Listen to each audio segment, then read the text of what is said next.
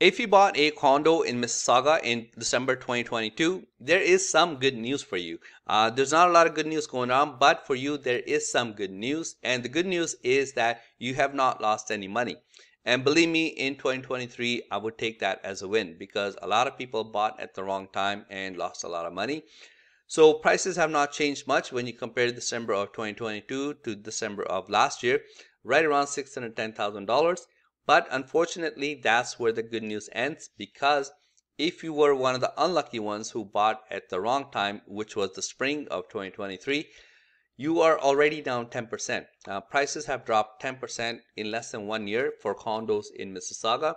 But that's not the worst of it, because detached homes are doing a lot worse. Detached homes, average price for a detached house right now is $1.35 million. And that's a drop of 7% when you compare it to December of 2022.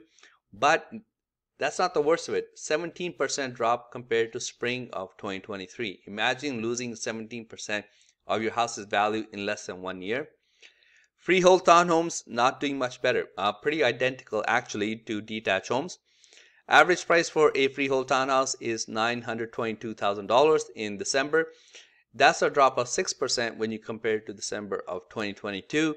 And that's a drop of 21% when you compare it to the peak of the market, which was the spring real estate market in 2023. Now let's look at 5-year average. Let's see what's going on with average prices. And let me know in the comments down below, do you guys think we will ever reach these prices, the 2019 prices? Because a lot of agents are very optimistic right now. The spring is coming, that everything's going to go back up again. I'm not as optimistic as some of the other ones, but let me know your thoughts if we will ever reach 2019 prices. Because average price for a detached house in 2019 was $1.2 million, and then it jumped all the way to $1.8 million in 2021 December. By the way, this is December only, not overall for the rest of the year, but just December. And right now we're sitting at $1.35 million. Condos, as I showed you before, not much has changed. It was $611 last year, it's $610, $900 this year. Freehold townhomes, the highest was, if you compare December's only, $1.1 million, and now we're at $922. Condo townhomes, pretty stable when you compare December of 2022 to last December, 776 to 773. So condo townhomes and condo buildings have done the best considering what is going on in the market. Now this is for December. Only 285 homes sold in all of Mississauga. I'll show you guys in just a second the actual chart so you can see month by month how much it has changed. And SNLR is sales to new listing ratio. We are sitting at 46.6%, and that is dangerously close to a buyer's market, because a buyer's market is anything below 40%. We'll see if we get there or if we get the spring rush once again and then it picks up once again. But this is the big difference. Average days on market right now is 49 days. And back in the springtime, it was like less than 2 weeks. So that's how much the market has changed. Right now, we're sitting at 2.4 months of inventory. And this is the chart where I can show you sales, active listings, and new listings month by month. Like I said, no surprise there. May was the busiest month. There were 844 homes sold in Mississauga.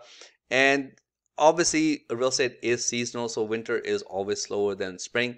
So there is the seasonality, but that's not really the only reason the market is slow, because you can see here, the things started slowing down right around after the Bank of Canada raised the rate once again.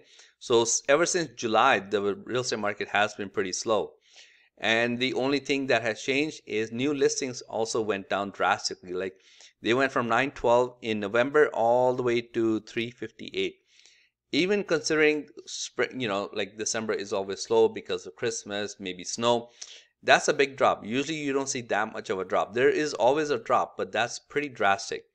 So we'll see if new listings hit the market pretty soon. Hopefully new listings will hit the market before the buyers hit the market, because then if more buyers hit the market before inventory arrives, we're going to have the same thing repeat all over again, what was happening last year. Now, if you guys want to see month by month what has been happening, so this is it. The highest price we saw for a detached house was in May, $1.63 million. Now we're seeing at 1.35. Freehold townhomes, average prices, same thing. The highest price was right at the month of May, $1.16 million. Now we're seeing at $922,000. And condo townhomes, as I showed you guys before, a bit more stable considering what's going on in the market. Hovering right around like 8 to 850, and right now we're seeing at 776. Condo buildings, they have been the most stable out of all of them. If you go all the way from 625, 635, 636, the highest was in July, 676. That's a drop of 10%, which I showed you guys before. But the most stable have been condo buildings. So that is the market update for Mississauga. If you guys need any help buying or selling in Mississauga, you can call or text me here. I'll see you next time. Thanks. Bye.